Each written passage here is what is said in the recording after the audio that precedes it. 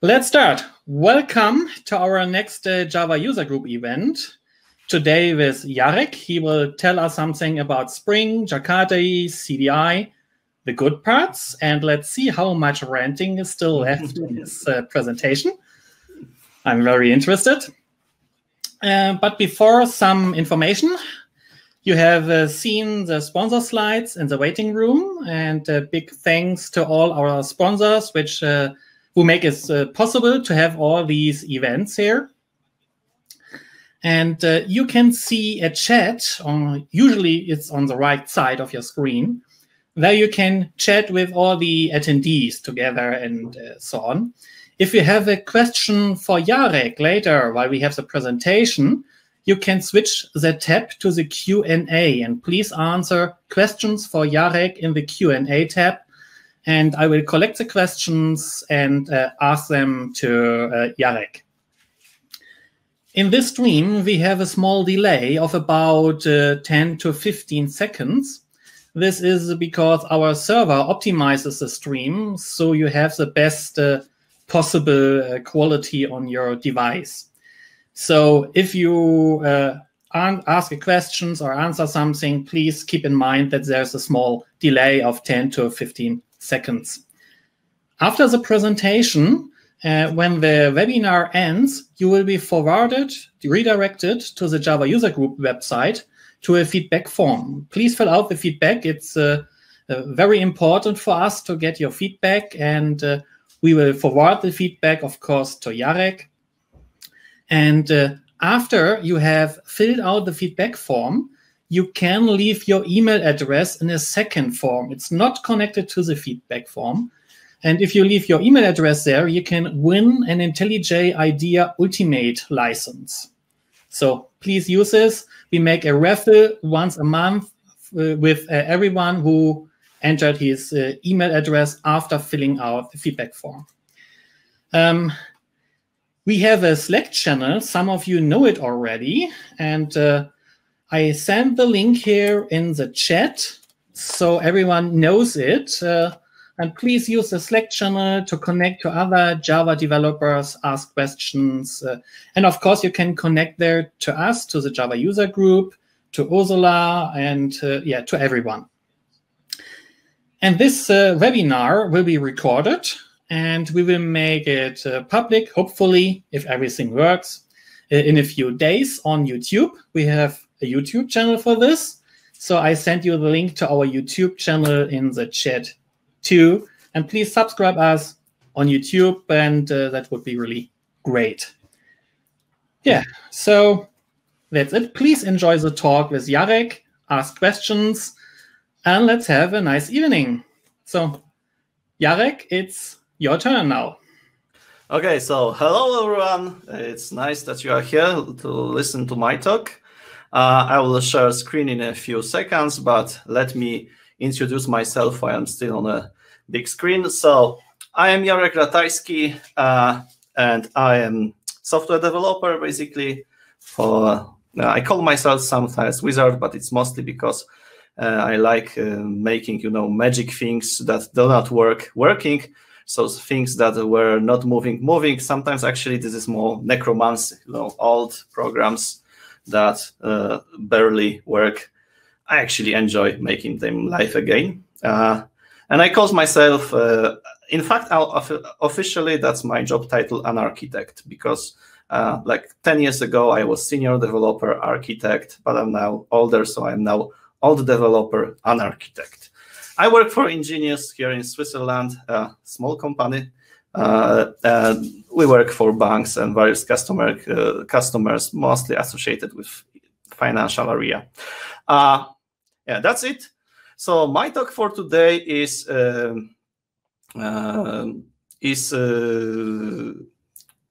about Spring Jakarta, the good parts. I will explain a little bit what does it mean. Just a moment, because I'm not sure that I've really shared screen.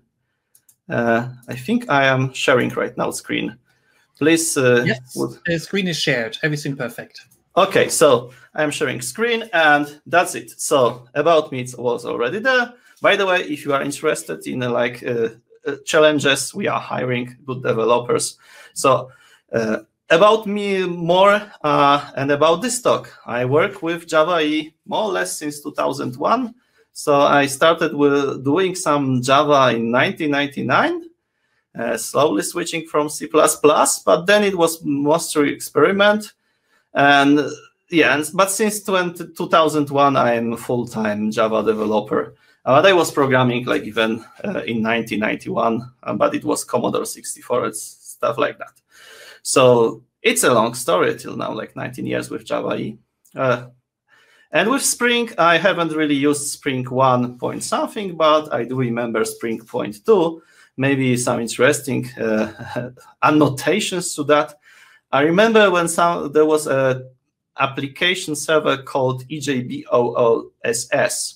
And this is, in fact, just a fact. This is the first version of JBoss, and Sun Microsystems at that time forbidden flavors or lawyers forbidden the author of EJBOSS to name it this way, because OJB is like a marketing name of the property of Sun. So he had to change the name to JBoss. That's how we have it now. And I still remember, and you still probably sometimes find those huge XMLs in Spring. And back then, that was writing code in XML, as I call it, configuring it. It was actually called the, how to say that, separating logic from the configuration, and it was considered a good thing. So I really remember all those books, and I remember all those systems when I was actually for a few years more XML developer than Java developer. Okay, and even now, I am still working a little bit with Spring and Java EE. Some of them are, I'm constantly touching a couple of projects, so mostly in the maintenance, a little bit of upgrades. So I'm still with this story.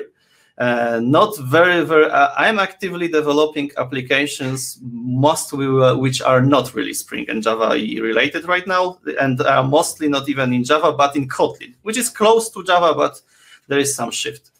But still on production, I have also like a couple of products, older projects, sometimes and mostly not from me, which I'm just maintaining. Okay.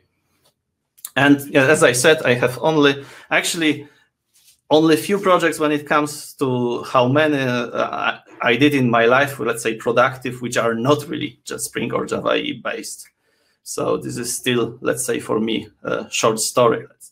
However, I have even quite critical application in that area, NetDBase, which let's say are the most important applications in the company and stuff like that. So this is in fact in some areas very critical. Okay, my perspective, and I will for sometimes explain why this talk and why it's a little bit strange and why maybe title is misleading, but let me explain myself. I have a little bit different perspective because I do like solving production bugs. Like, you know, all these concurrency issues, security performance, Heisenberg bugs. I'm not everyone have heard this, but you know, this is the bug that very crazy that manifests itself twice in a year on production, and never if you debug stuff, because it can only happen on the real system. Or, you know, memory leaks, some resource leaks. And if I see such thing, it's for me like, oh, I need to know what's happened. I am the guy that jumps into it happily, and I want to see what caused the problem, what was the bug behind, and how to avoid that in the future. Especially if this is not in my code. So I actually like browsing code when I see such problems, and it happens that, for instance, performance problems in my code, I also happily solve them, but it's not that much fun anymore because I know that I was the bad guy that caused the problem at the first place. Okay. Partially this talk is inspired by this book. So like, I don't know, 10 years ago or a little bit more, I read this clean code book. And sometimes later, actually not the book, but I've seen a video, one of the first videos of clean architecture by Uncle Bob, Professor Cecil Martin. And I still remember this this moment when during the talk he's saying that something strange happened with our world, that we are first even before knowing what we are actually developing, we already know that we will use Java EE or Spring or Juice or some other platform, and we have not yet asked the customer what has to be done. So, and for me, it was like, I was that developer in 2010, I think. I was that guy that, like, if there something comes to me, I don't really even ask what has to be done. But if it's Java, then it must be like Spring or Java EE. Yeah, I consider both of them quite similar.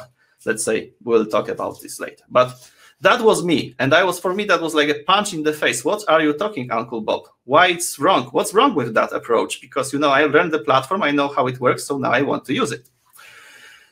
Also about perspective.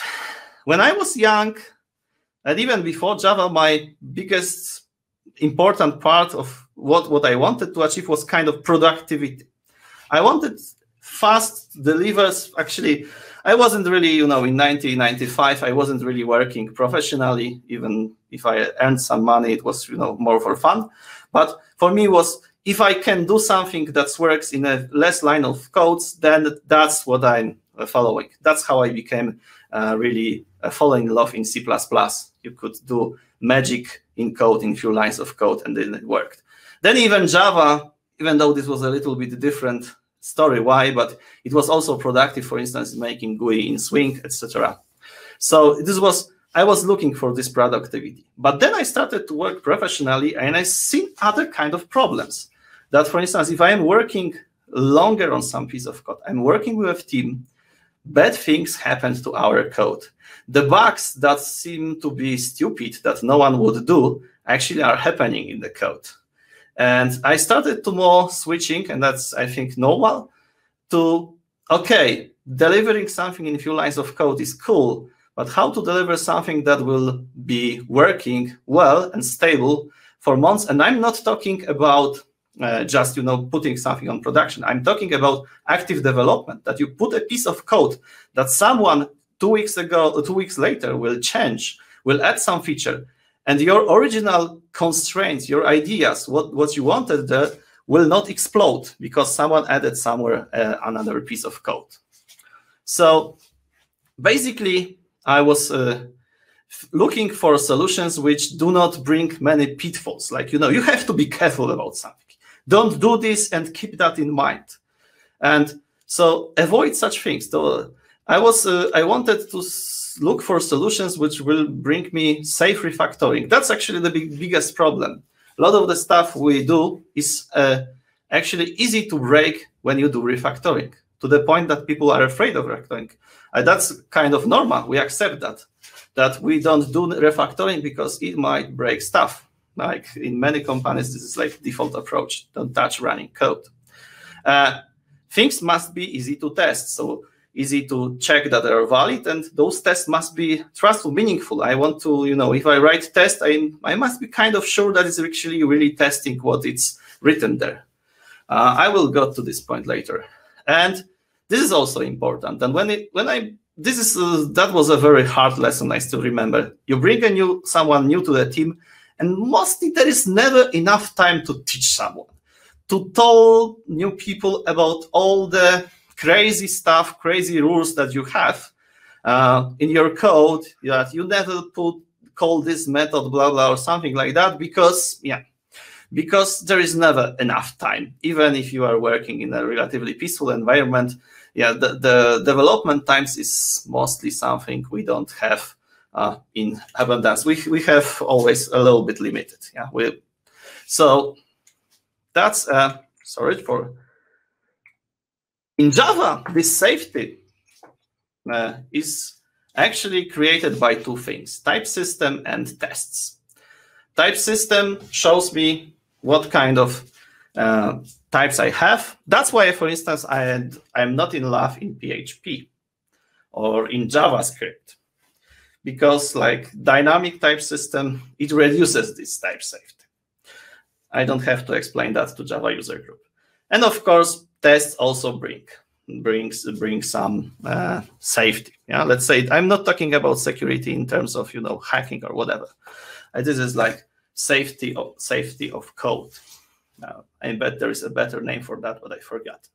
So I will show you a typical pitfall. What I'm talking about.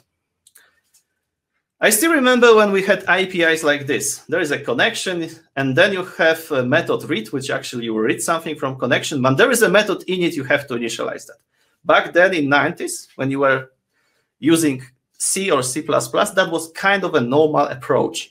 Remember, and there was documentation, remember to always init it before calling read. Is it a good way of actually putting API? Hope most of you know this is actually how to call the way how we not do that, because of course it's easy to put warnings into the documentation. We have Java docs, but no one really reads Java docs. And it's easy, even if someone reads a Java doc or sees a problem, sooner or later it will be forgotten. And think about, you have like now typical Java developer uses hundreds of libraries. And think that in each of them there is a kind of this pitfall. You have to remember something. You won't remember that, especially like you have 8 developers working in hours like for a longer time. It just doesn't work. So sooner or later someone will do a refactoring, and this init method will be gone, because there is nothing that compiler will prevent us, because it's just this is the way it is. Nothing prevents us from writing this method in a way that only read is there, because that's how we want to maybe read the value and deliver it to the user. Okay, so there are 2 ways to prevent that apart from documentation. Maybe write the tests. Okay, that's a cool. Maybe put Excel of the method. That's a good way. But maybe most of you already tried this with mocks. So you know that mocks always create a green test. So not once I've seen such kind of method tested with 100% coverage, but exactly after refactoring, something was gone and the tests were green. So the better method for that is to use type system and create something like init returns initialized connection. And only this initialized connection type has method read. So you can never, ever forget. Yeah, there are multiple ways, but that's what I'm talking when I think about using type system, which is for me like this is the way how I would want the programs to be, how I would want to use the type system to introduce safety, to introduce constraints in IM code that I want the future users of this code, the other developers, to follow. The problem is that the leading platforms for that we have in Java introduce, in fact, a lot of such small pitfalls. And so small rules you have to remember. I will show them to you. And not only that, but they also do some, I would say, nasty effects in the code in architecture. So the code touched with a Spring later may become a mess. I will explain that. So maybe one more. This talk was called the good parts, and I am already getting into rant. Yes, sorry for that. Whenever I starting to, I had really a lot of experience with Spring even now, and it's hard for me to not get into ranting, getting really like mad sometimes, even passionate. Maybe it's because it's easier for me to hate something with passion than to love something with such a passion. But I called this talk a good parts just to remind myself that I also try, and I will try to find the good parts, and later will be delivered to you, I'll promise. But before you get into good parts, you have to know what's wrong, what I think is wrong, and why I think it's wrong. So this is about the harming code, but how to avoid that, and what are the alternatives. Okay. If I was doing this talk 10 years ago, I am sure my answer to all the problems with Spring and Java EE as I will present to you, will be read more books. You have to read more books because you haven't read enough. But this is plenty of books you have to actually read. This is, by the way, that's not my bookshelf, but I still have somewhere at home a lot of EJB and Spring books. So the first thing that I really think that is quite actually common to both Spring, Java EE, and CDI is actually like the core concept of CDI are beans. And the thing is, what is a bean?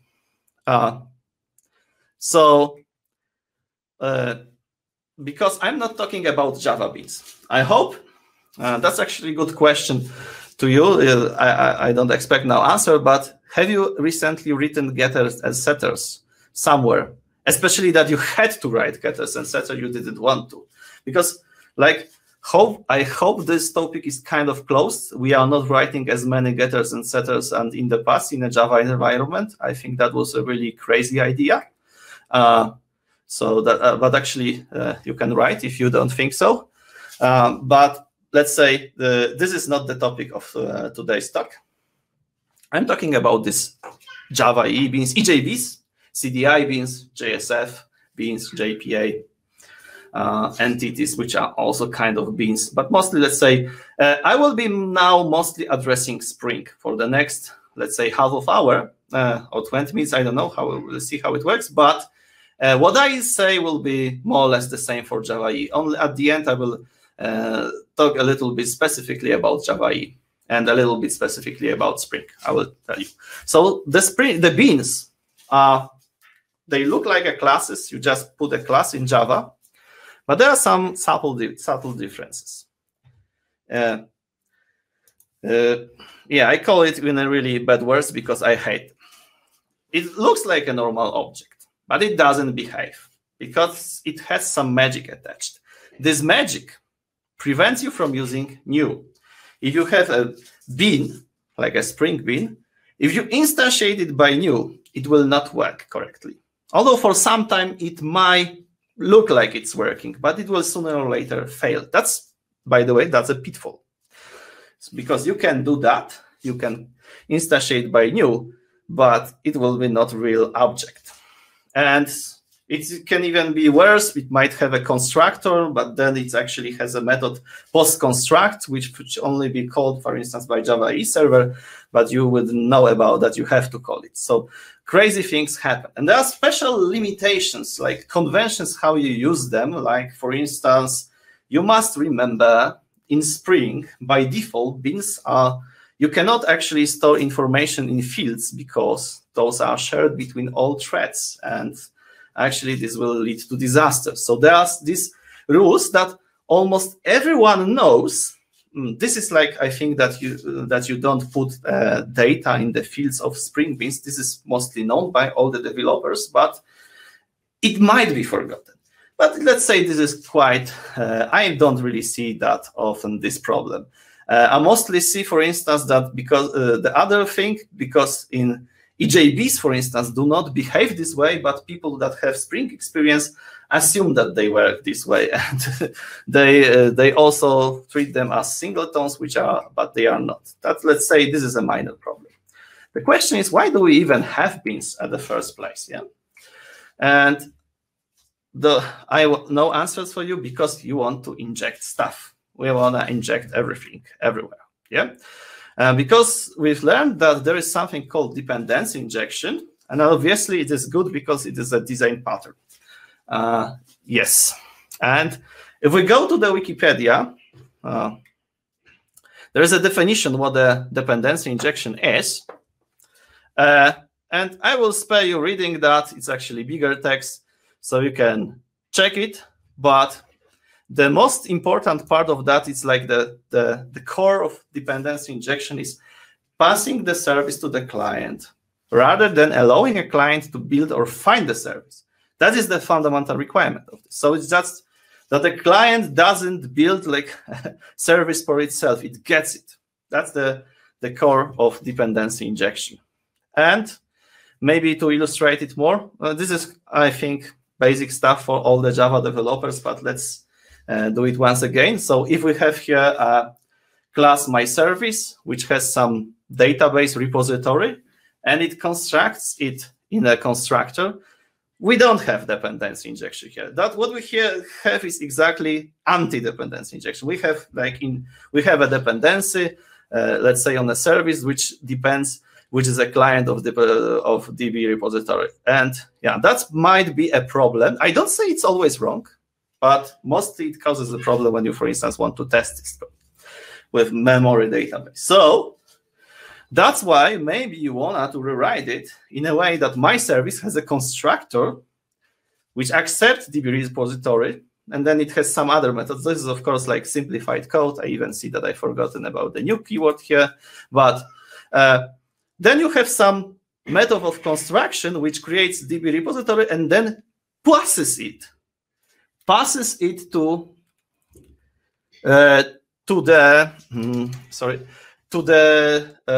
my service.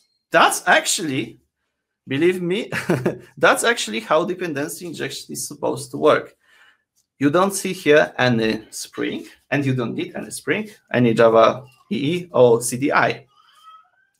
And Uncle Bob, sorry for referring to him for so many times, in fact, put this a long time ago in one of the blog posts that, yeah, its dependency injection doesn't require framework. That's normal. It's just the dependency injection feature that we have in Java is constructor. And as I say, it's actually was supported since Java 1.0. We had the constructors. By the way, in functional languages, we have additional stuff that does dependency injection for us, but that's not what this talk is about. The point is, so why do we even use frameworks for that? Let's call it inversion of control containers, like dependency injection containers. I will use both words. So again, it's both for Spring and Java EE. It's valid what I will say. Because if you pass a lot of these objects, maybe you'll be bored and you will find that this is a tedious job, passing all these dependencies, if you have many layers. Okay, yeah, you pass the DB repository to the service, which passes it to some other service, which passes it to repository. You have like you are building kind of a tree of, and it takes a little bit of time to construct this dependency graph if you do it without a container. So container lets you solve problem fast, but that's how I see that. It's like actually yes, you will solve it fast, but what you create is kind of a technical debt. You do it now, you pay for that later. Why I say so? Because this is a very similar story with a goto keyword. Now, it's like, especially among Java developers, of course, we don't have goto in Java, it's receive keyword, but it's not supported. We never jump in the code, but even at C#, C++, you will see goto keyword. I've forgotten where it's actually supported in C. I wasn't using it, so I'm not really sure. And some developers even now claim that if you use goto, you can create smarter algorithms and sometimes save yourself a few pieces of code. Actually, Dijkstra, who was against goto, argued about it, and there are many, let's say, you can show that it's probably not really true. You can mostly write smarter code and avoid goto. But this is the story. And if we have injections, this is very similar on other level. You don't jump to any place you wish with goto. You inject anything from any layer anywhere you want. So that's how I see architecture of Spring Java EE application may look like after a while. Because it's easy to inject anywhere, people do that. And so for instance, most of you, if working with Spring like standard approach, you will not see that it is an anti-pattern to put a repository directly in controller. But you can do that, and there is nothing that can prevent you easily from doing that. HTTP or checking HTTP request in persistence layer, you can do that. It's easy, and people do that. So basically, you inject everything, and you get your system becomes polluted with this problem that anything can be injected anywhere. By the way, Spring Beans are also, this is funny, they are singletons, and we are right now, most of the developers will say singletons are bad. But for some reasons, if those singletons are Spring Beans, then they are actually cool. And by the way, this is not totally unjustified, because they are like better singletons, but come on, they are still singletons. Yeah. And the answer when I was complaining for that and all the other stuff is only bad developers don't do that. Or do that. Only bad developers will create this mess. It's exactly the argument that was used in the past by the GoTo proponents, that the wise, reasonable developers will always use GoTo in a sensible way, and only, if you are bad developers, there is anyhow no hope for you. But if you are bad developers, so just don't touch the GoTo. It's a good stuff for a good people. Yeah, and that's the same problem here. Actually, see, yes, yeah, only bad developers will do that. But somehow, when I get to the real systems from production, I already see this mess. I will address this a few slides later, how bad this mess is. So, and I know the answer because, in our environment, we have this great Scrum or other methodologies. And there is a moment, an hour before demo, when things do not fully work and someone realizes, yeah, I have to inject this thing here.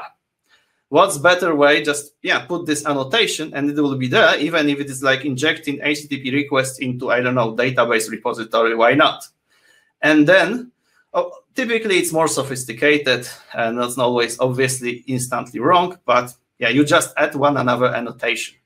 And you see that it looks maybe bad, but you do that because it's easy. And, the most important things in Agile are, velocity and nice burn down charts, and we don't want to make them look bad. So we do that, we put that into the demo, and the code stays like that forever. Here I even have some kind of a metric, like you can do it on your own. I'm also interested in because I asked a few times already, please give me these measurements. Maybe you know your code. What is the worst class in your code base? Like if you count all the auto-wired or inject, or if you only use constructor-based injection without auto-wired, just how many dependencies you have in a worst class in your in a maximum in your code base. And I don't know how officially this metrics is called. I have some bad names for that. But let's say official name, not that bad, is level of beans obscurity. It's the same for any CDI, JB, whatever. How many you have? And I can tell you that in projects that basically look okay, they look like people really cared about good code. If those projects are heavily Java EE or Spring affected, they are like done with these platforms, typical number is like 15 to 20, 18, like this is, let's say, very exact project I have in mind right now.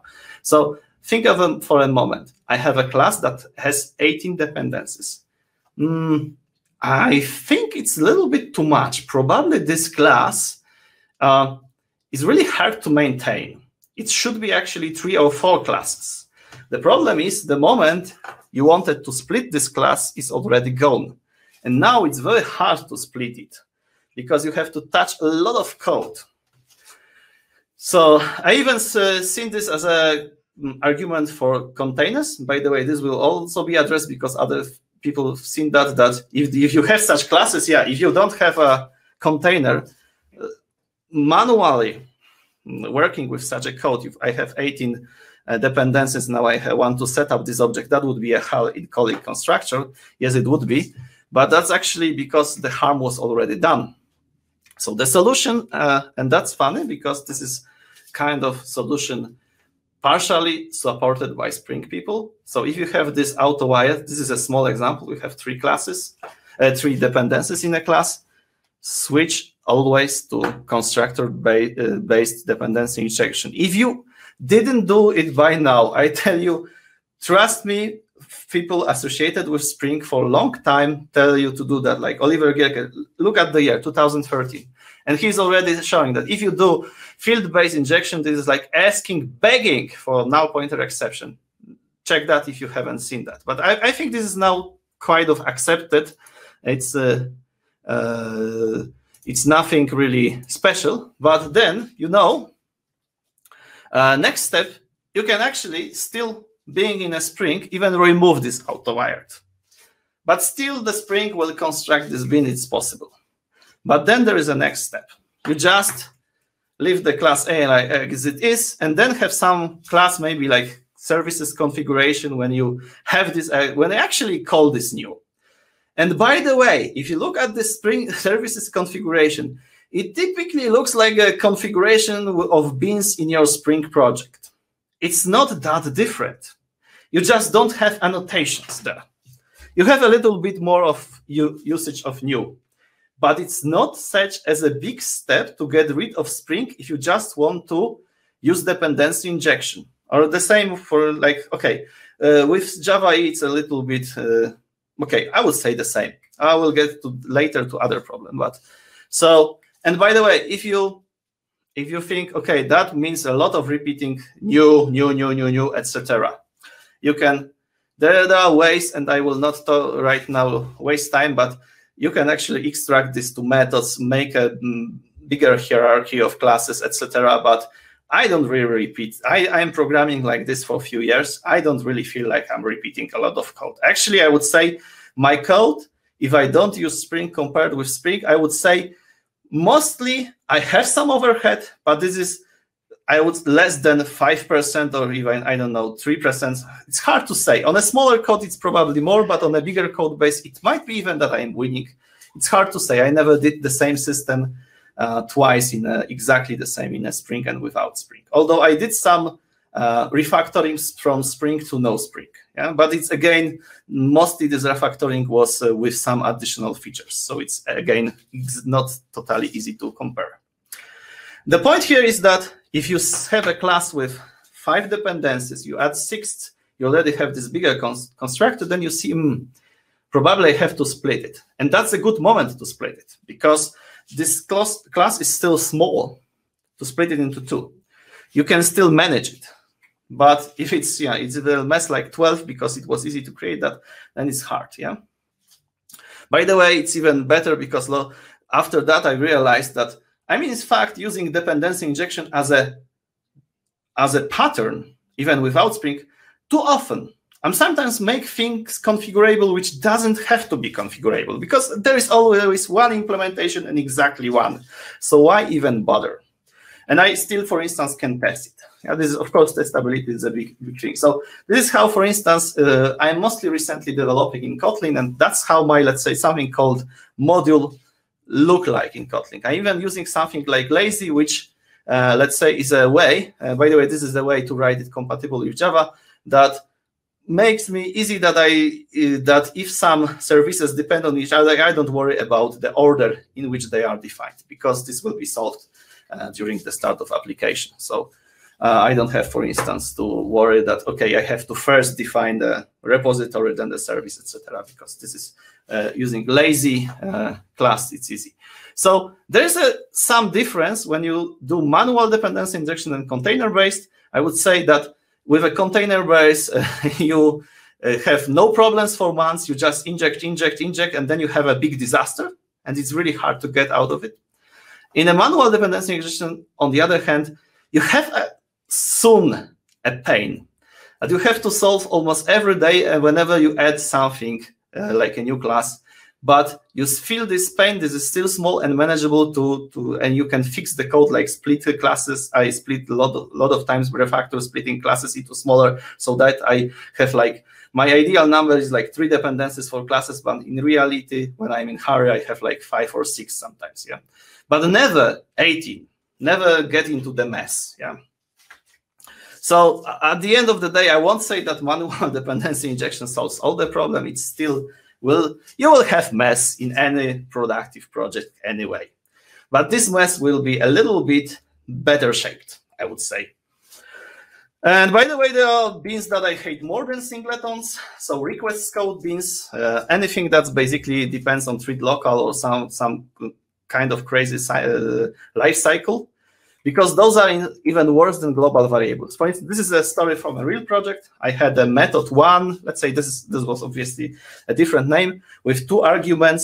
Then I call inside method 2 with just passing argument A, then method 3 argument B. And one day, a business comes and says, oh, because method 2 was doing some printing, we don't need it anymore. Please remove it. Don't make this call. So what I did, I removed obviously this method. I even removed the argument. We don't need A to be passed here. And it even passed the test because those are on mocks. And then it failed on production miserably. Maybe on tests, but the late tests, integrated tests done by the manual testers. So it was a shame. What happened? Because if you have this request scoped beans, sooner or later someone will use them as a method to pass arguments hidden in the back. Like, it's like, because I can in this method too, I can actually, what can I do? I can set it in some bin, and then it will be stored in some request scope bin, and then method 3 will actually read it. How to even find that? So it's like passing without using of arguments. This is a horrible thing, and believe me, people are doing that. Especially, for instance, in a Spring Batch, which is a cool thing. Spring Batch is a really productive thing, and there are not many alternatives, and that's how by default people do that. They pass arguments not in the payload, but behind in the backs or somewhere hidden way, which makes reasoning how we get this value here very, very tough, and it's very tricky to not fail during refactoring. Okay, this basically breaks something called local reasoning. So how big piece of code do I have to look at when I'm thinking what's going on here? In such projects which use this kind of bins, especially, this is like you even have to get through almost whole the system. Okay, it's not that bad, but it will become that bad later in this talk. Okay, so the outcome is many small and potentially reasonable changes that you would say, oh, that's how I would want to do it, and that looks okay, that goes through the review, may in fact break your system. And because I know how it works, you are using Mockito, you are using EasyMock, all other stuffs, you are testing mocks, all your tests are mostly green, and this works on tests. Yeah. So I say, please hold your beans and think about not using dependency injection and try to. It's actually, and I will later tell you how to do that. I already shown you a few steps that you can do. Maybe not Oreo code base, but try to think about small modules. By the way, there are more talks about it. For instance, I really like the talk Slaying Sacred Cows by Tomar Gebel, which 1 hour attacks only this one particular problem, and even says exactly that point. If you are seeing benefits of IOC, like of this, because maybe you exactly have this 18 beans, then it means your code is already out of control. Okay, but there is other thing. We don't only have beans, we have aspects. And actually, aspects, sometimes we actually have beans because we want aspects to work on them. And there's my favorite aspect that I really love with passion, transactional. Because I've seen, I don't know how many ways when it failed, even though from the code it wasn't directly simply visible. For instance, probably that when use transactional to control annotation to control your transactions. By the way, this is again same for Spring Thread, same from Java EE. They won't work on private methods, basically, normally. Okay, who would do that? I can tell you who would do that. Maybe someone had a public method, and then there was some refactoring, and it became private. Because now we jump to other method, and this method that officially before was public now became private and now it's hidden. This happens. This is not safe during refactoring. That's even worse, because method might be public, but you're doing something called self-call. This is actually the problem of dynamic proxy, and ask yourself, you know what I mean, that if you call from one method of the same bin, the annotations normally, by the way, it's interesting when they will work, but normally they won't work. This is a crazy thing. Again, you do some refactoring, you move methods between bins. Seems that the same code is called, but now works differently because maybe you now don't have database transactions. Everything, for instance, either nothing is committed or everything is always auto-committed. So you have exceptions. This means you have partially stored objects in inconsistent state. Great.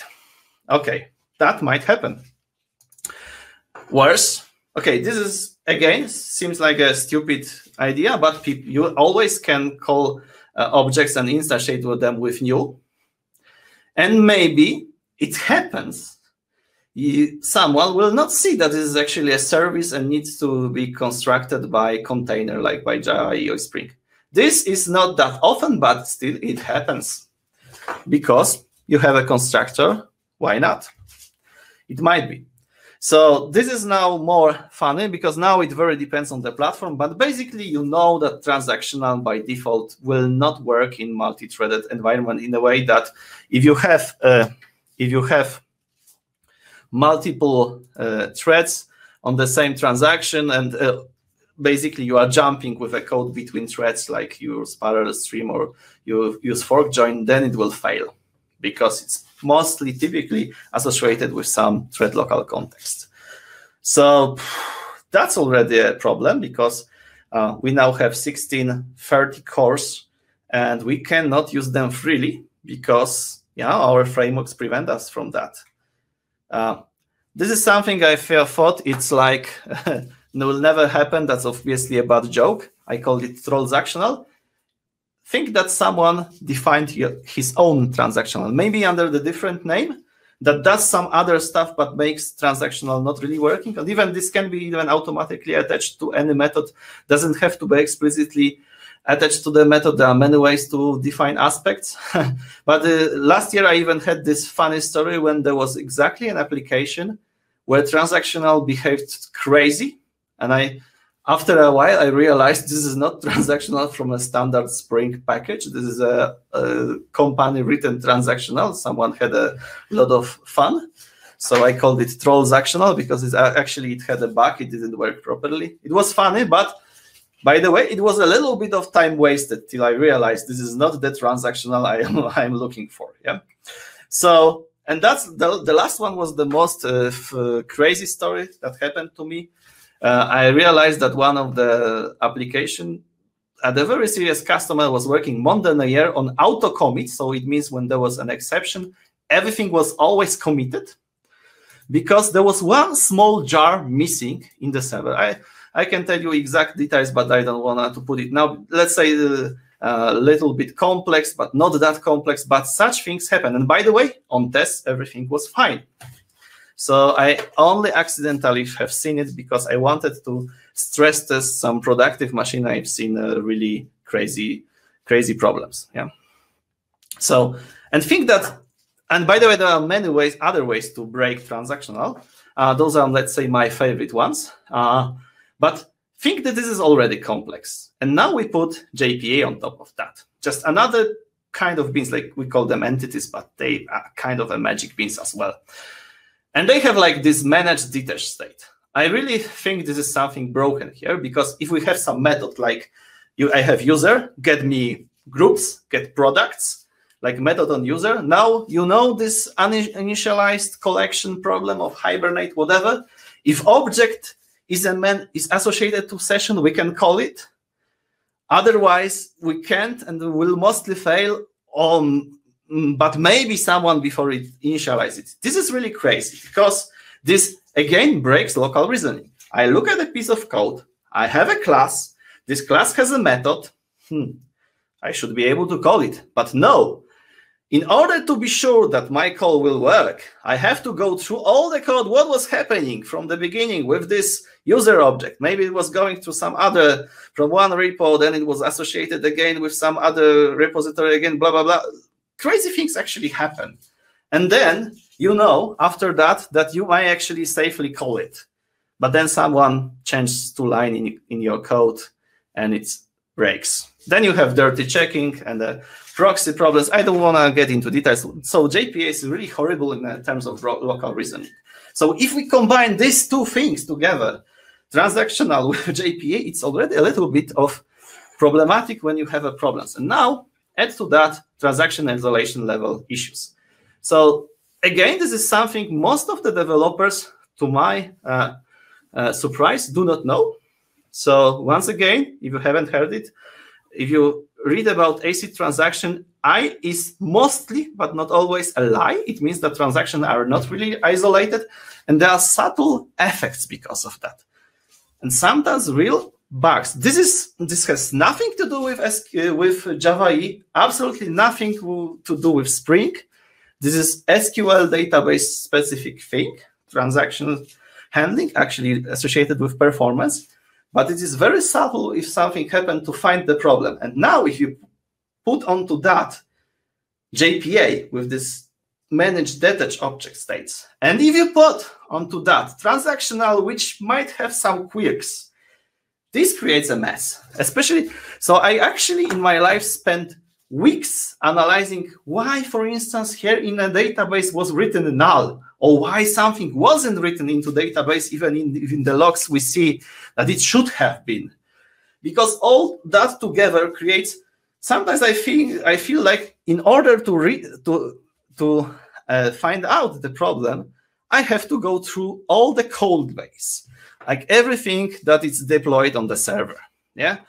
And by the way, this is one of the most crazy problems. If something doesn't work with transactional, where do you put the breakpoint? Because this is nothing typically associated with your code. So maybe even in your code is a problem because you did something wrong from a Spring way. But in order to see that, you have to go through all this layer of Spring. And for instance, in case of this missing jar, the problem was only visible during the initialization phase of the Spring context. Never later, not anymore. So you have to put a debug on a Spring initialization context to see that you misconfigured the server in terms of which jars you use. Not that funny. Okay.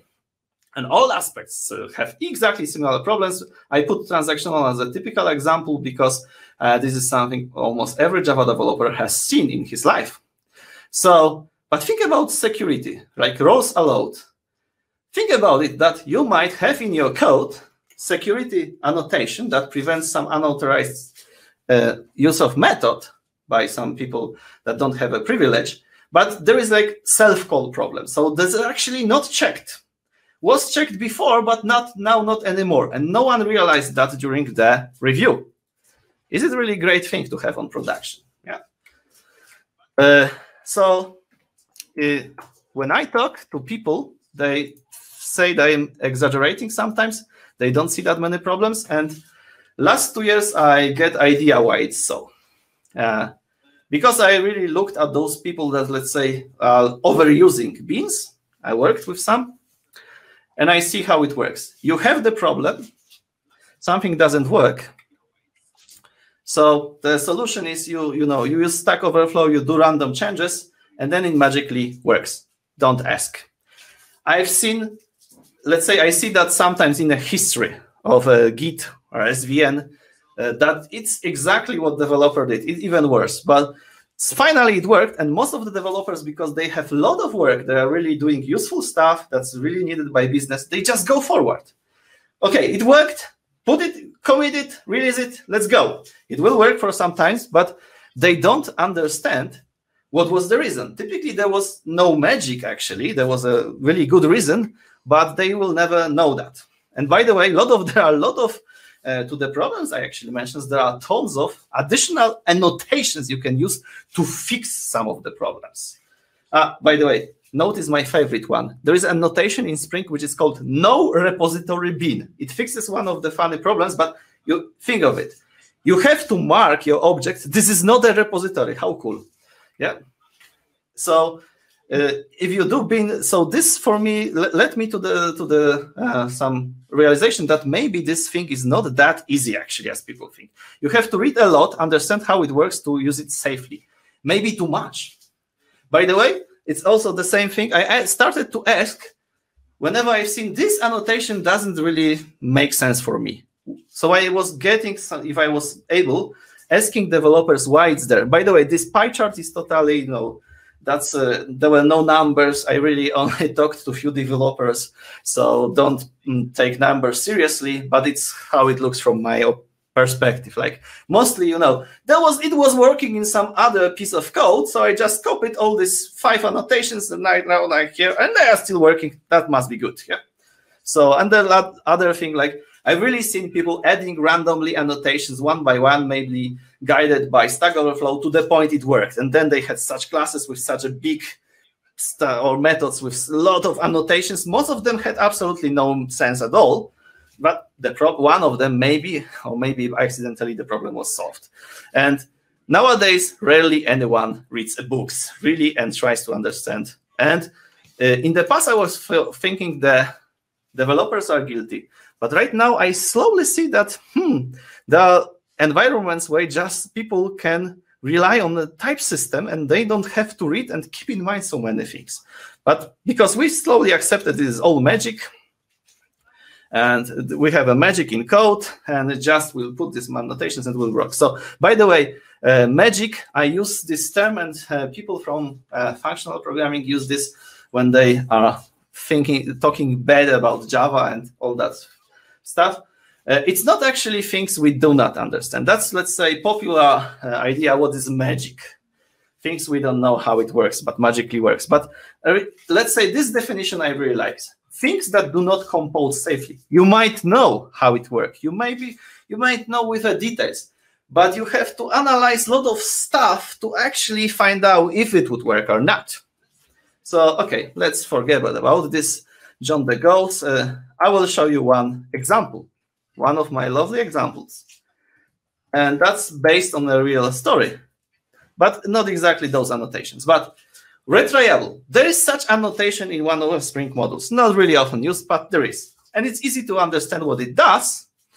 If the method fails with exception, it retries it automatically. You can even configure that it will retry like 3 times. By default, I have forgotten if there is like unlimited or 10, something like this. There is a default for that. And it works, really. And there is another annotation, you know, transactional. Mostly works. There is no public keyword here, so might not work, but suppose that's not the problem. And then we put them both together, transactional and retriable. Think what happens if there is and how many of you know the answer? If there is exception, will a retry be made inside the transaction, and after that there will be commit? Or there will be 3 times started with begin and committed transaction. For instance, if there are exceptions. Do you know the answer? And if you don't, how much time it takes to find out the answer? And I can tell you, it takes a lot of time and a lot of digging through documentation. And actually, finally, you will just debug it on a server and see, this is probably how it should work, but I am not perfectly sure that it will always work like that. This is really crazy thing, but of course, this is an edge case. So such things we don't have often, but think cache and security. If you have security and cache annotations, then you have sometimes them. Don't you cache something that was seen by admin and then normal user sees that? Are you sure? Okay, I can tell you that most of this is done clever way, but are you sure? Okay, so there is a hidden cost of bean aspect magic. We have strange problems on production. I've seen post-development. It means the whole team cannot work because the server does crazy things, like data is deleted and strange things happen. We have unrealistic tests because we test without aspects. That was for many years actually promoted by Spring team. Just test your logic, not you know this transactional great, but then you never know that actually transactional doesn't work. But on the contrary, if you want to test with all the aspects, the tests are very slow. The other thing is like we use a lot of mocks. We have dependency injections and all that stuff. Then it leads to something called over-mocking. I'm really using nasty word mocksturbation for that. Like you really are testing mocks. Then there is something that really happens. Fear of refactoring. So they have areas of code, we don't touch it. I really don't like it, but that's reality. Yeah. So And then we have class path, class loader disasters sometimes, so nothing starts, but that's mostly associated with application servers. I will refer to that. And then Spring new Java versions. So how many of you are stuck, I don't know, in Java 8 or 6 because you have some crazy Spring module or Java EE application server? Or you have ugly architecture and you know that. Okay, so this is the thing, yeah? So the point is how we even define new aspect. Think of it. That's how, for instance, let's say I want to write my own transactional. Do it in transaction. Let's say there are better ways, but this is like standard way. Let's say doing in transaction, and then you start transaction, you do your code. This is a method code, yeah? You see the result is an object. There is nothing like type safety here. Almost nothing like type safety. This is really nasty. By the way, this is very simplified. Don't use that kind of. This is exactly how you do it bad way. Handling transaction. I just wanted to show the idea. So I really hate how we write aspect. Luckily, not many people are writing their own aspect. This really happens rarely. By the way, there is a you can easily replace aspects with functions like this. You just even take almost the same code, you put supplier, do this thing in transaction, and then you call it.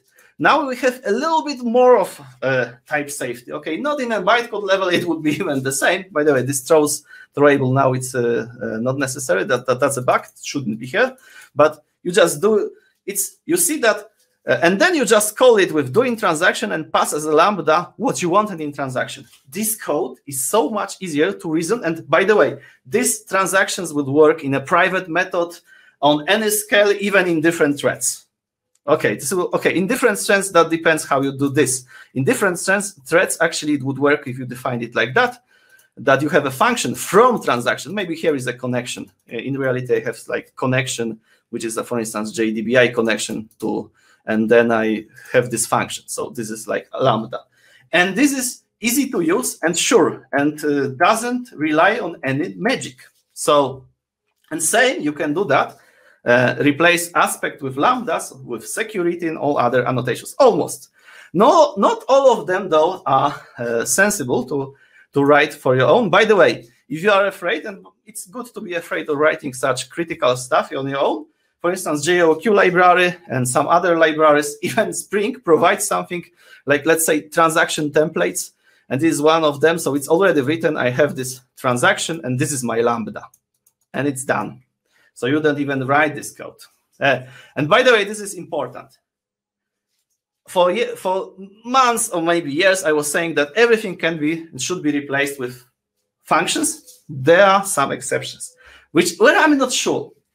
When I see Spring and how great and easy diagnostic and metrics and all this other stuff works in Spring Cloud, let's say Spring on Cloud, this is like, because this is not my logic. This is not the security. This is not important stuff. This is good to know about production, but it's, if it doesn't work, nothing is really that much broken if I don't have metrics. So, and provide that in a functional way is very inefficient and unpleasant, I would say, compared to when you just have some aspect working in the background. So this is exactly the place where I see, oh, this is something, on the contrary, that Spring actually does well, and I cannot really replace it in something else easily in the same efficient way.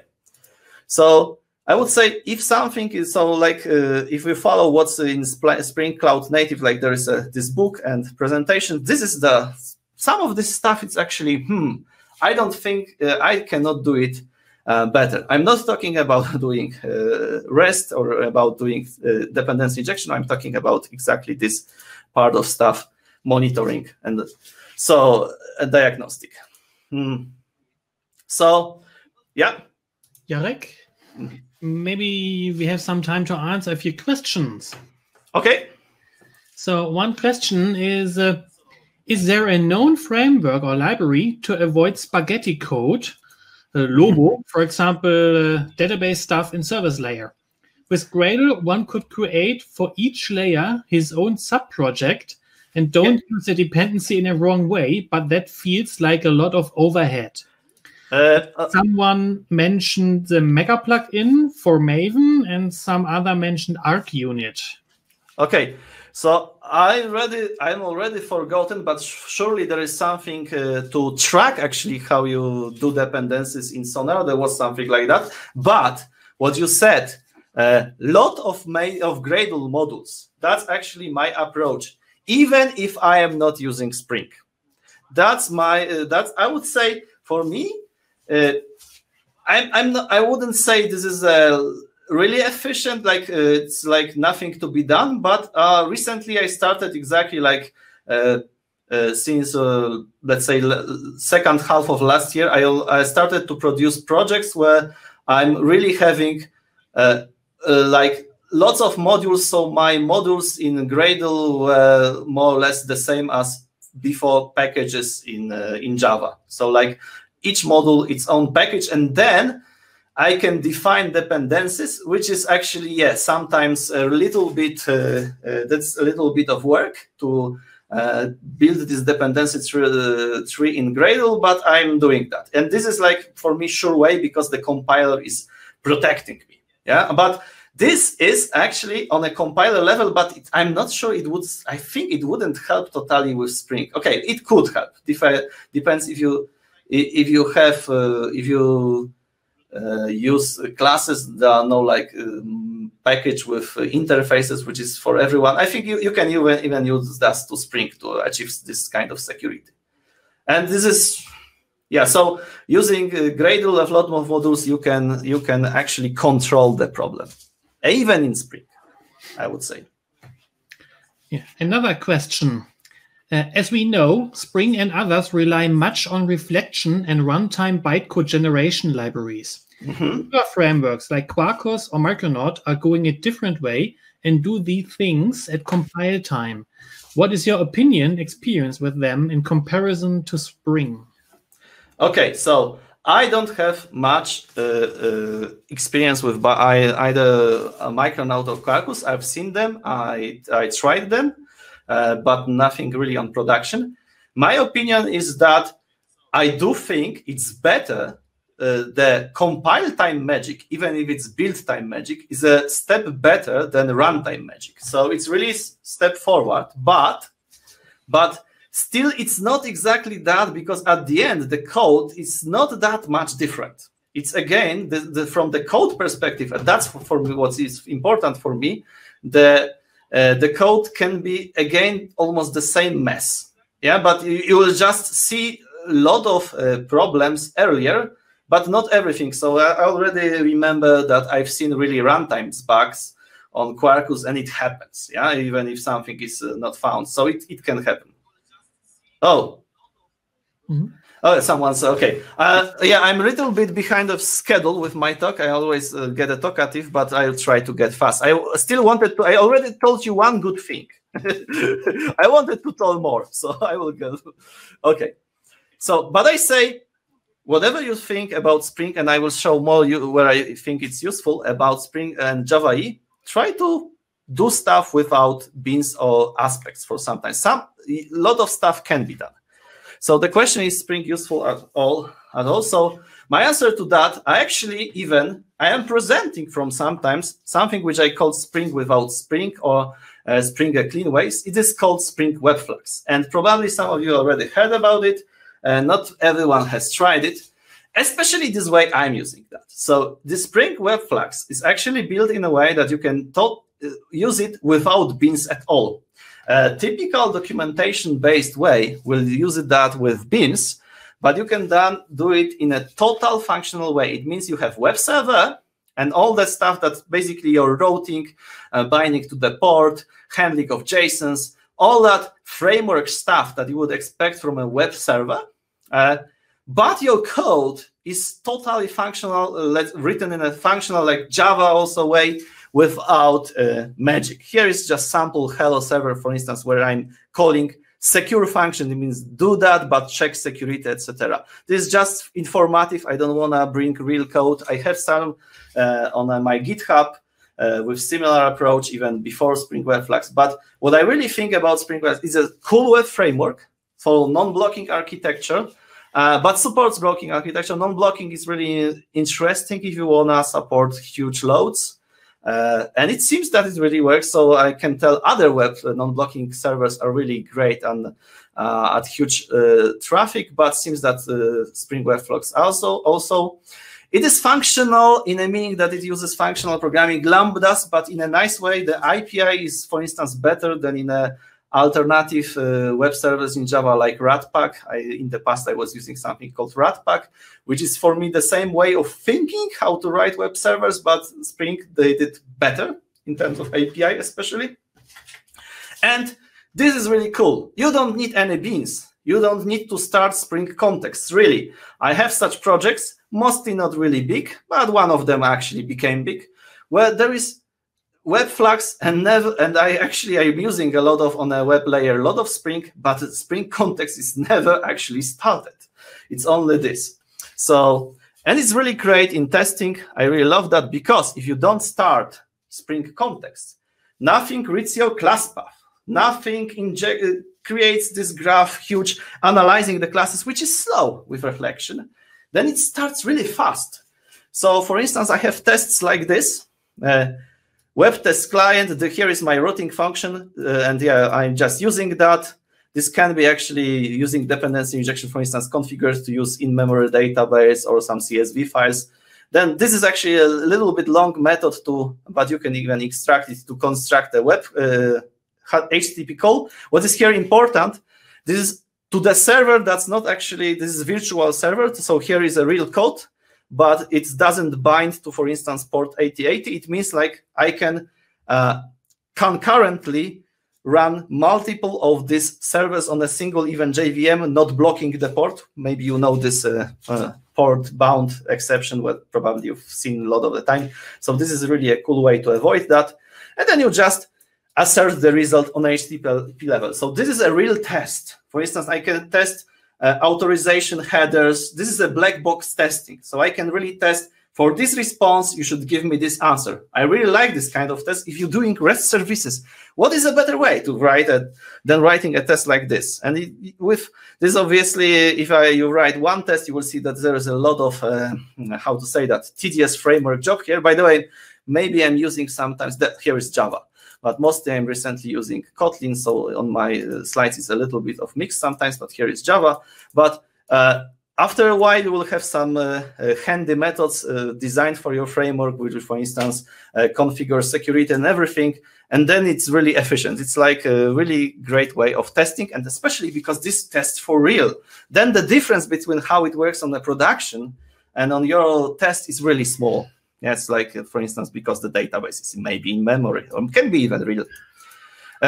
Cool thing, if you are afraid, is that WebFlux can be mixed with a classic Spring Beans. For me, it's a higher level of magic even, but it works. This is how they show that. So if you are afraid, maybe, oh, this is a total new way, I don't want to try it because then there is no go back. Actually, there is easy go back. You can always, you will not waste much to just, even if you are not really satisfied with WebFlux, and then you can use normal Spring. Nothing wrong will happen.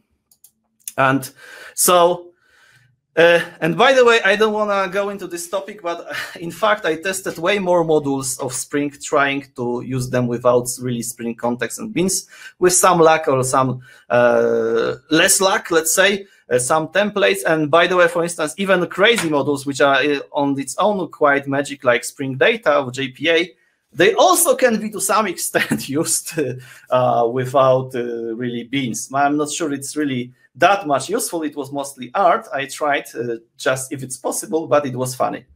And actually, that's what I know from Spring authors, that they made Spring actually, that's not accident. They want a Spring to be also usable in a, let's say, not a Spring way. Just to be like more like library of the recipes you can use, not just like framework you have to use everything together and this composes all the together.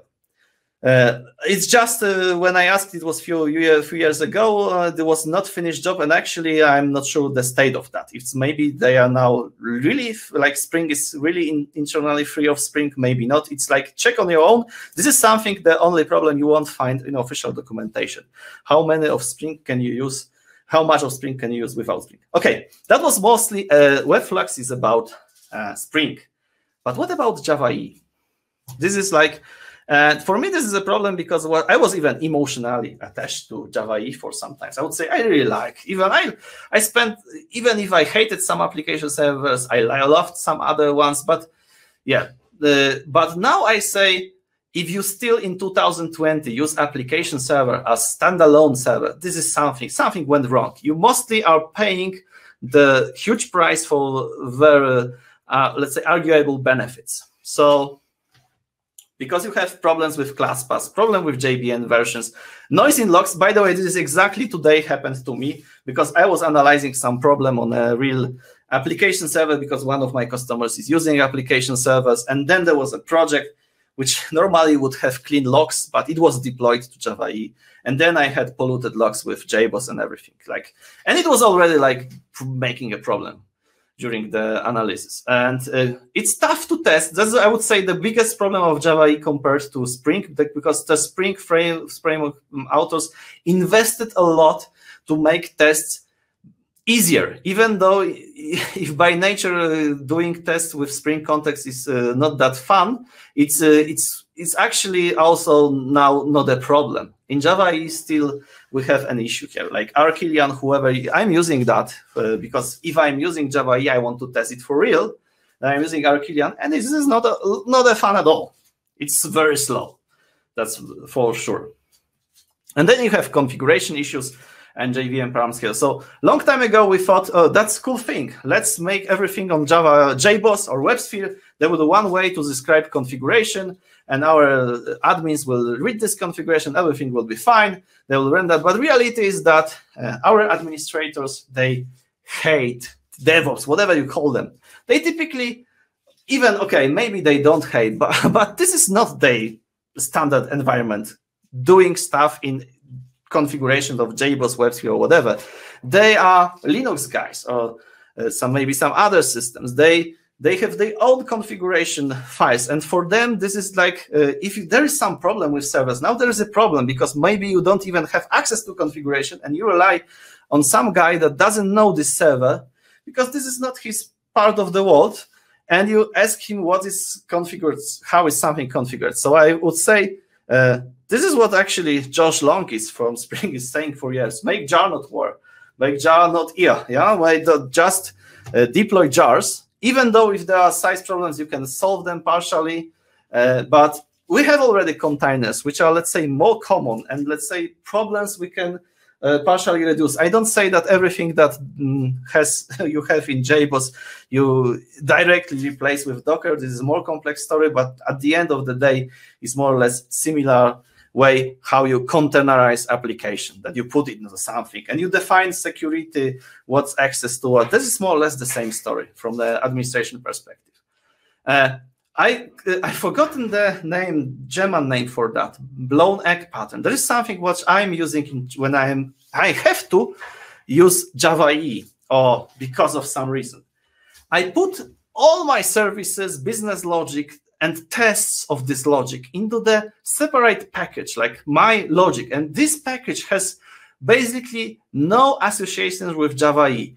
Sometimes it really depends. It has access maybe to JDBC, like it's sometimes even to JPA for some reason, because maybe this is like old application uses JPA and I have to accept that. And then I have only a wrapper which does JAX-RS, so it defines how web services. And I call this, inside this wrapper, I'm using this core. So, but this is just a very brief, this is just a shell. There is nothing really, no logic there.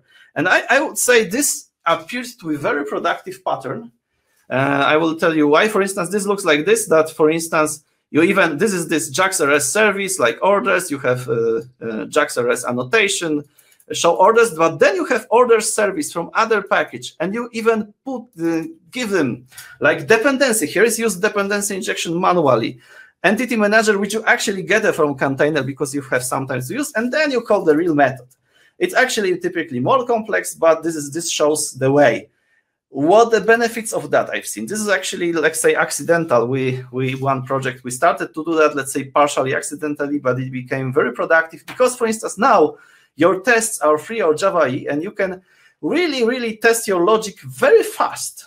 Maybe even with real database, there are some like DB units or other or in-memory databases, and you can really test it fast until the end, and only the last layer, web services layer, is not really tested or is briefly covered with 1 or 2 smoke tests, and then you have it. This is how I really work for Java with Java EE for some time. If I have to, mostly I'm just avoiding doing plain Java EE, but it appears to be quite productive.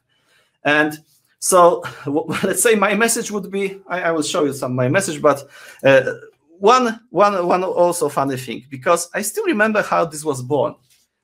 Java EE was not a thing to create beans, not to solve dependency injection, especially. That was initially something like a better Corba. That's something from 90s. If you don't know it, don't get into it because you might get crazy. But nevertheless, this was something like we did microservices of 90s, let's say. It was to support remoting, so Java EE. Distributed transactions, that's a cool feature. You might now see that the problem, because it really typically limits the performance, but this is the thing that Java EE initially solved, and that was like a core point of it.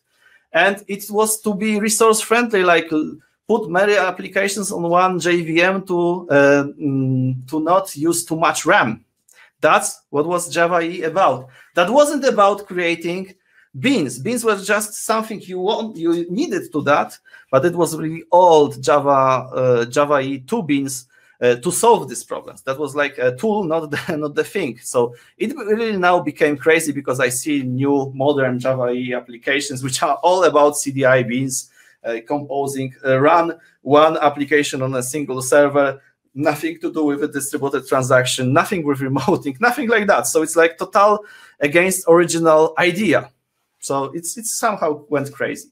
But okay, my solution for you, because I've shown you a lot of bad things, because I constantly see these bugs on productions and see this as a problem. I want you to know the problems so that you make less of those problems, and you, let's say, make me useless. I won't be fixing those bugs because sooner or later I want to retire. Yeah.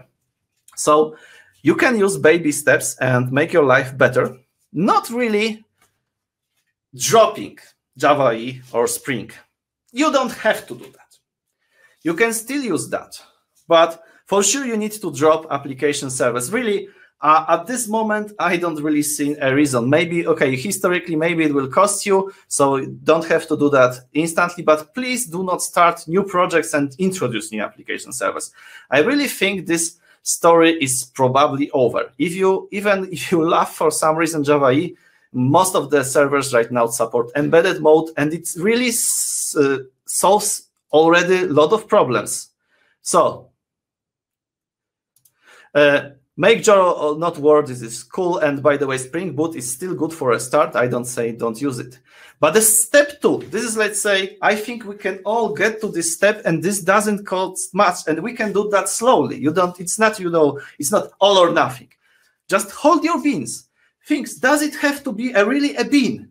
Or can I use simple constructor-based dependency injection and without container? Just for some modules, just create those modules without Spring. Try it. You don't have to try it on your big production. Try it on a smaller project. Check it for your own, for yourself. Yeah, like maybe you like it, maybe don't. That's up to you. It's hard to judge if it's not real production. And by the way, I don't say if you drop dependency injections and everything, you will container-based dependency. There will be not problems. There will be other problems, but for me, I would say easier to reason about, less magic. But okay, it's up to you. Please do not trust me. Do it for yourself. You can trust me that I did it. I am doing that for years, and I was satisfied with this method. So you can use this blown egg pattern. So like the shell is Spring on a REST base, maybe it's Java EE, but inside this is a clean architecture. Just your code, no dependencies. So no dependencies to frameworks. Then there is a harder part. I would say for me, worse than Spring and Java and CDI, whatever, is actually JPA. And I strongly suggest it, if you are really, especially if you are struggling with JPA, try one of alternatives. JOQ, it's like our Swiss projects, really cool if you want to use SQL. Query DSL is a little bit not perfectly up to date, but it still works. We have it on production. JDBI is more primitive. It's almost like better JDBC. All of them work. And I would say for a long, JPA is cool for, I would say, if you want to prototype something. But going with that, with a serious team development for months, I already seen a lot of problematic stories and really drop in efficiency. Maybe you don't see that, but because it takes time to see that actually it costs a lot, this fancy JPA. And then is top 4, which is actually what I am following, but I don't say you should do it because it's hard. Going functional programming and for instance, I have alternative talk where I say transaction is a monad. I can even show you that.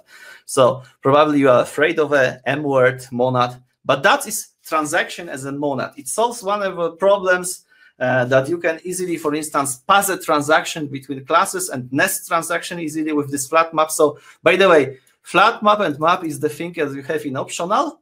And this more or less you handle it like an optional. So this is like, because optional is as well a monad. And this is, for instance, the way I already have in one project. I'm quite satisfied with this. Sadly, there's nothing, and now there's a problem. There's nothing really ready with this approach. Like a framework that provides all of this for you. So that wasn't much code, but I had to write it on my own. So transaction as a function, which you pass Lambda, you have plenty of this implementation, even in Spring. But if you want to transaction as a monad, I don't know anything that really is ready there. I'm working on some open source project, which I not even name because it's so immature that would be a shame to even advertise it. Sorry, I'm experimenting, so what I can tell you now, and there are more people that are experimenting in getting that farther, but it is future. This is nothing you can go like this year on production, and I can even promise you any year you can go. I can tell you that people in Scala world are doing something, and there were some alternatives for years. For instance, we can say that what is really cool, Spring and Java are really battle tested, and if you have a problem, that's maybe more important. A lot of this problem, actually, there are solutions on Stack Overflow. Sometimes it's not easy to, if you don't know how the magic works, it's hard to know what to ask for. But if it's this typical like performance problem or something, there will be a solution. It's not the case, for instance, we used some alternatives like Akka, Lagom mostly for fun, not really for productive use, but Akka for productive. There is now something in Scala world called Zio, which becomes more popular, but it's still not really mature. So we don't have that many platforms that, let's say, safely, like, you know, no one was fired because of choosing ZIO. Actually, no. So no one was fired maybe for choosing Spring. That's what we have right now. And probably because of that, a lot of people are using that, yeah? So one thing is that people say, because it's easy if you have Java developers, they will know Spring or Java E. And I say on a shallow level, without the understanding of magic and with getting into pitfalls, yes, but I'm actually shocked how badly people understand how it works and what kind of crazy things people do when they are faced with problems. This is really insane sometimes, really, like putting this random annotation. So be careful with that everyone knows Spring. Everyone knows Spring very shallow, and this is actually a very complex thing. So and what I said, this was my own presentation. We can still benefit from Java EE and Spring to some extent. I would say more with Spring, but with Java EE, let's say we can still just use it while minimizing use of beans. And in my opinion, this is very helpful on almost any scale. There are more talks about this case. Again, annotation by Adam Warski, Tomal Gabel, Slaying Sacred Cows.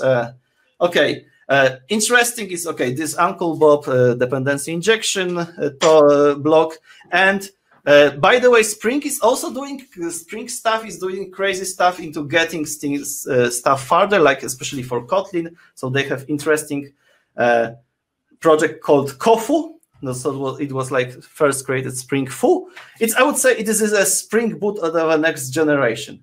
And although I am not fully satisfied how it is done, because it still uses beans inside, but it looks better, and maybe the code created with that in the future will be better. So I have still hope in Spring, guys. I don't know what about Java EE here. And by the way, you've probably noticed that I have nothing good to say about CDI. Sorry for that.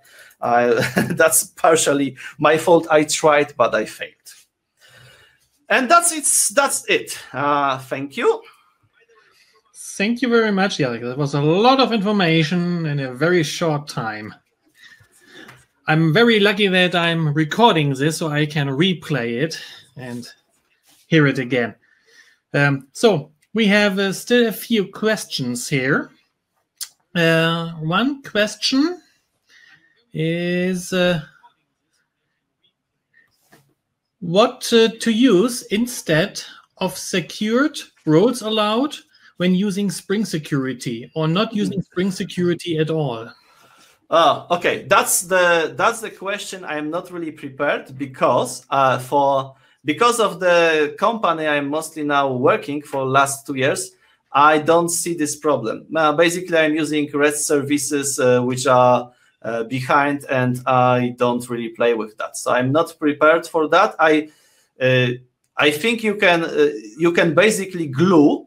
I would do it this way, that I would glue the Spring Security exactly with such kind of a function that accepts function on Lambda, but I don't have, I'm almost sure, in my code base any example of that. Yeah, I have in one of my projects on a GitHub something done without Spring Security at all. So I am just checking authorization headers and checking in database. This is actually not very complex code. But I would say if you are doing real security, for instance, if you want to use cross-site request forgery, then you probably want to rely on Spring. And then you might think that, but you might think about again this blown egg pattern. But I don't have ready code in mind. Yeah, I would try it this way. But I would say, think about not using annotation, just using Spring security context and getting it in a web layer and then passing it. Yeah, because that is, let's say, for me, more secure to tests and to reason. Next question. What do you tell managers saying that frameworks lets you save a dozen developers? Okay. It's like I don't have this kind of managers, but I have arguments mostly with architects, different level of architects. Okay, I would say I don't have a good answer for you because I have a beard, and people know that I'm actually in almost every company solving these problems, and I actually start with solving problems. So they instantly see that I am able to solve the problems that developers are struggling with. So I have some trust that I know what I'm talking about. But I know this because that was me in the past. Actually, when I was proposing Java EE, I still remember I had to fight for it. Because if you don't have beard, you are young, even if you are right and you are sure about that, it's hard to convince other people. So sorry, I don't have a good answer for that. What I do recommend is try on your own project, try on a small scale, and by the way, use any possibility in company to do something, for instance, on hackathon, on some trainings, to do something in a different way. Even if you don't want to, for instance, if you don't like what I presented, if you say, this is not really true, but learning something new is never bad. So, and I've seen actually the bigger company, the bigger corpo you have, the more opportunities you actually have to train something even during your work time, because those companies typically know that this is not wasted time. Yeah, trainings. But don't just do 23rd application in a Spring Boot because you already know it. What's the point? Try something different, yeah, and then you will see for yourself, yeah. And by the way, again, if it's absolutely new to you, this thing, try, as I said, on a baby steps. So don't go full production with new project with this approach. Try on one module and like this. This is my approach. That's how I started it, yeah. Okay. Another question. Is there a talk about the transaction is a monad topic? Can you post a link to the talk? There will be. I think I presented it already, but I don't remember any recording, and it might be that I presented it in Polish.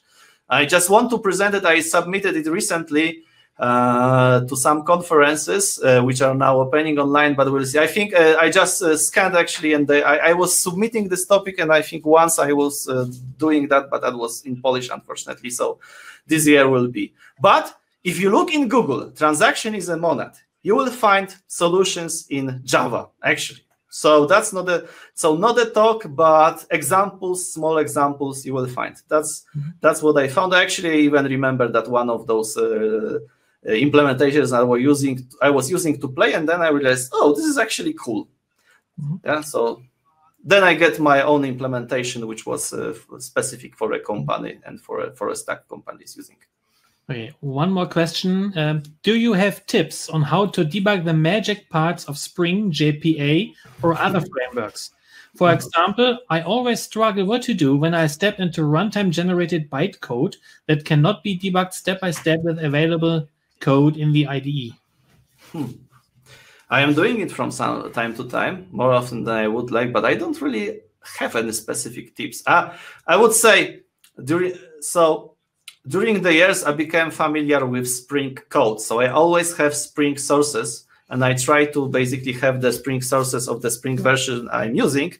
And I'm just debugging Spring with just sources, not decompiling them. And but basically IntelliJ does it for you. And I'm just by reading sources, I know a couple of places where I put breakpoints. Yeah, but I can tell you breakpoints, for instance, when you want to debug transactional, because there are a couple of strange places, like during the initialization of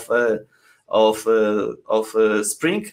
But yeah, there are more such things, and it is like depends what you are debugging. I don't have any, I would say, magic hammer, golden hammer for that. Just get used to the Spring sources. By the way, those are really good quality sources with a documentation and with quite readable, which I cannot, for instance, say about some of the Java EE servers, which are horrible in the code. And even I have nightmares looking at them, yeah, the compiled code. Yeah. Thank you. And there was one comment that application servers are not equal to Java EE. Yes, okay. That's maybe for me, like, yes, Java is a broader specification. We have all these things, but for me, I was maybe mostly attacking application server and use of application server. When it comes to Java EE, we don't only have EJB, we don't only have JTA, we have tons of which have JAX-RS and ton other stuff like message-driven beans, JMS. I would say for me, usage of that now I see really dropped. Most of those, I'm not sure if those are that useful as in the past, like for instance, JMS without two-phase commits, which does it really bring that much value compared to alternatives? Yeah, that's the point. I cannot answer you right now. I haven't used JMS for sometimes. Okay, I'm using that, but mostly because I have to, and some old applications, but not that I wanted to use it. So, but for me, like, okay, for me it is associated, and I mostly mean about calling Java EE stuff inside of a application container, which might be embedded. Yeah. And Bastian mentioned that there was announced in April the GraalVM native image compilation with Spring, but I think it's enough stuff for a separate topic, for a separate talk. Yeah. So, by the way, native image. So I'm surprised how good Spring actually works with all of this, because I always expected, because for instance, exactly application servers vendors of Java EE have problems with that typically. I haven't even seen any of that working with native image. but maybe I haven't looked well, but Spring is constantly doing something, so they actually together working with Graal team to make it. But for me, for instance, more interesting is how to run efficiently Scala, let's say, frameworks in that, which is also, by the way, not that easy. So, yeah, but this is a separate talk, exactly. Okay, so we are done. No more questions.